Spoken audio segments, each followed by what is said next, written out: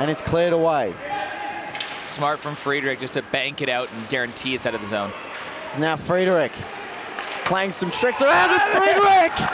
Julian Friedrich equalizes. This kid is ridiculous. This kid is absolutely ridiculous. A short-handed goal to tie game 3 with less than 5 minutes to go, and it's just him being a bully and taking the puck in front of the net himself. Yeah, oh my goodness. Julian is Dangle. Unbelievable. And the thing with that is, it's not like defense is doing anything wrong. Defense doing exactly what they're supposed to be doing. You can just laugh. Yeah. Julian Friedrich, his second goal of the game.